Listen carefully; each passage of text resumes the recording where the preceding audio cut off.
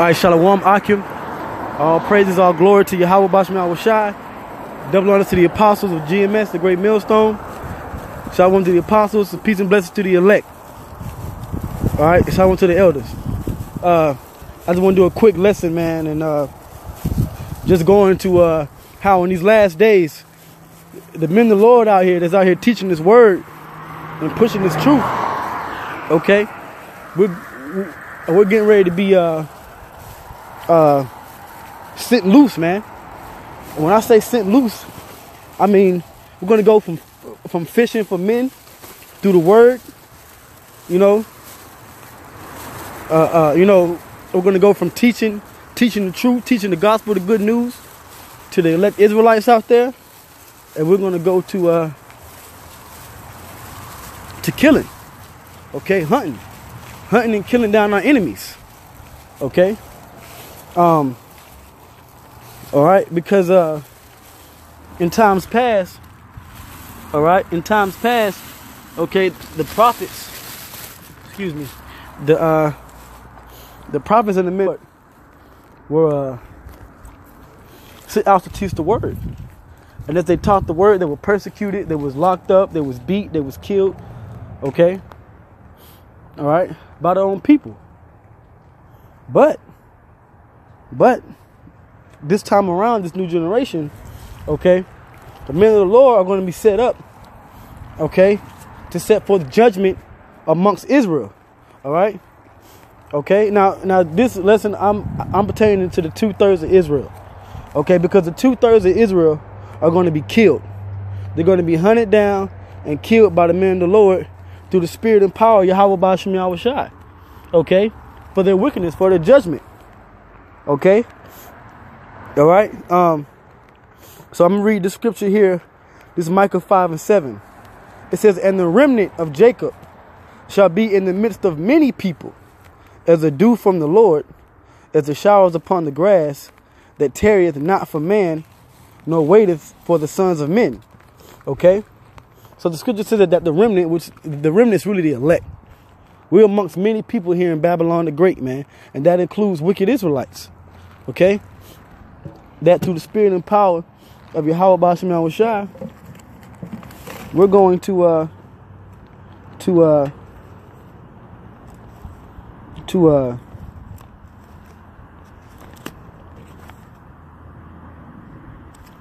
be hunting down the wicked people here in America.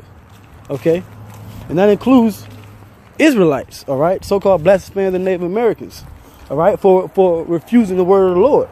Okay, now I'm gonna jump down to verse 9. It says, "Thine hand shall be lifted up upon thine adversaries, and all thine enemies shall be cut off." Now the scripture talks about how for the truth's sake our people have become our enemies. All right. Let's see if I can find it. All right. Right. No, let me see. Salaki.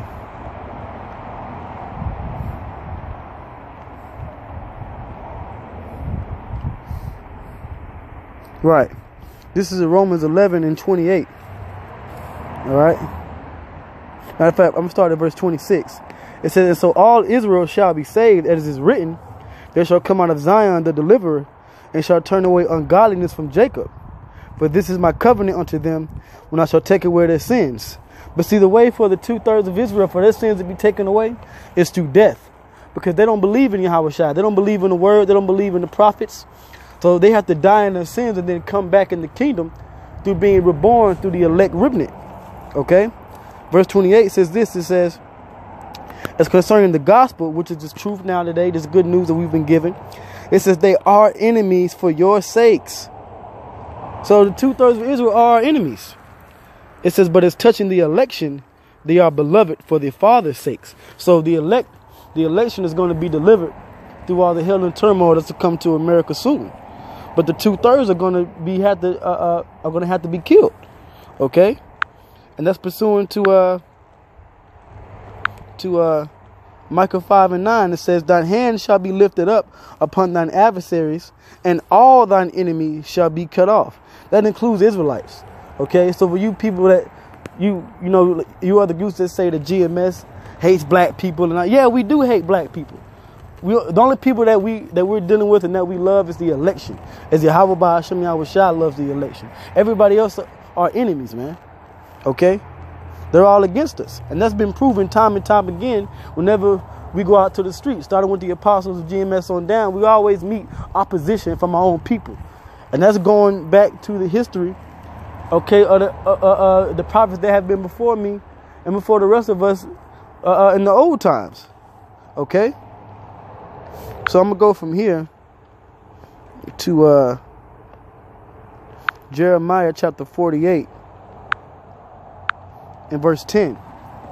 It says, cursed be he that doeth the work of the Lord deceitfully, and cursed be he that keepeth back his sword from blood. All right? So you're cursed if you don't teach the right doctrine, if you don't teach the right truth, who Yahushua is, who the Most High is, okay?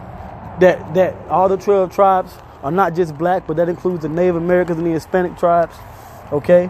That the Israelite foreigners are going to look like the other nations, okay? Cornelius is the Israelite, that the mark of the beast is the microchip, that the missiles, okay, that's the hellfire that's going to destroy America, that Babylon is America, Babylon the Great is America, okay? If you're not teaching those truths, then you're cursed.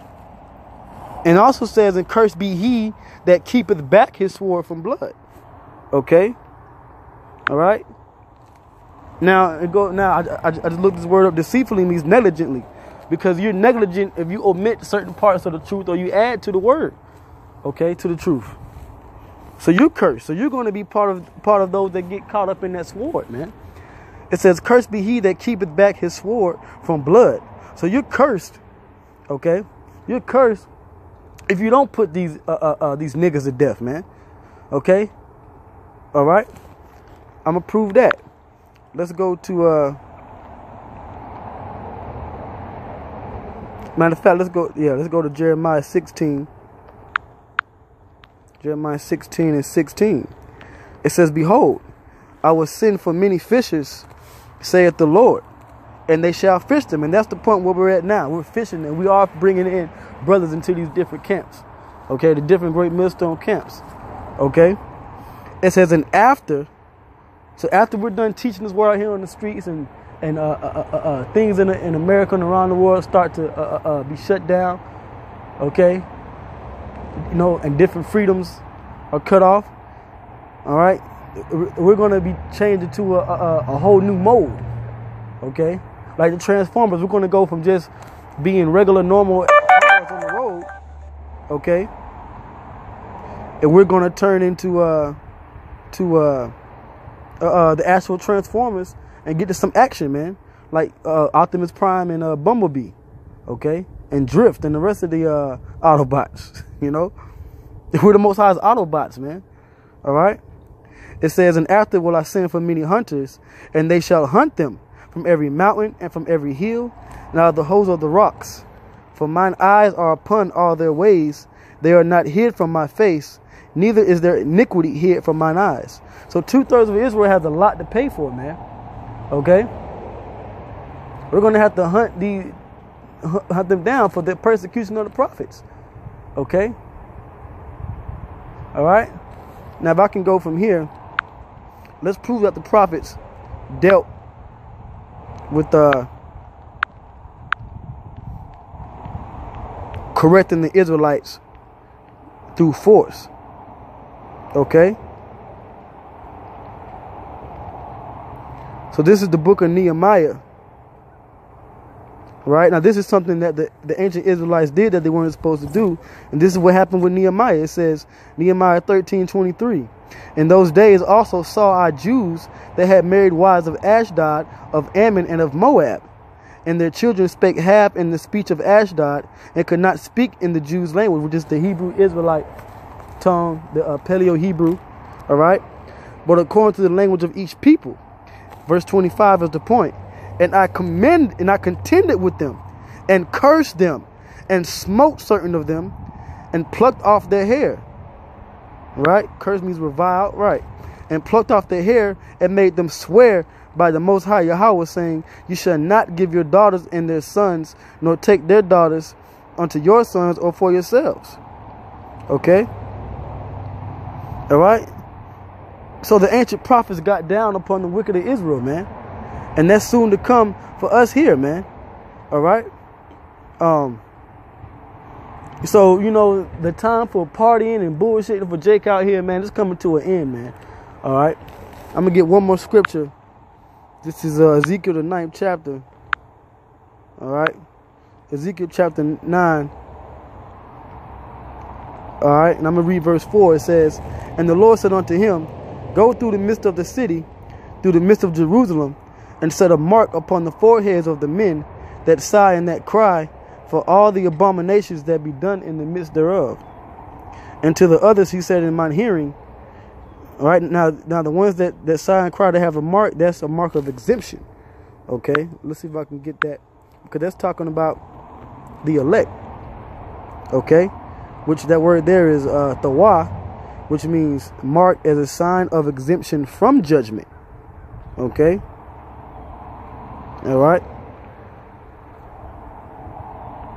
Okay, which is a spiritual mark. So it's a sign of exemption.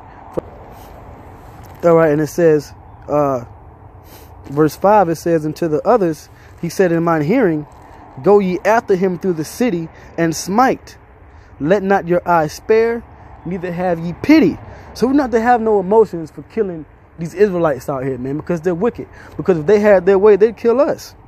It says, slay utterly old and young, both maids and little children. So that means women, little babies, little kids, you know, because the kids mocked Elisha. Said, go up thou bald head. And he set up a curse, and 2 she-bears came out of the wood and tear 42 children up. So the hell with these kids out here, man, and these women too.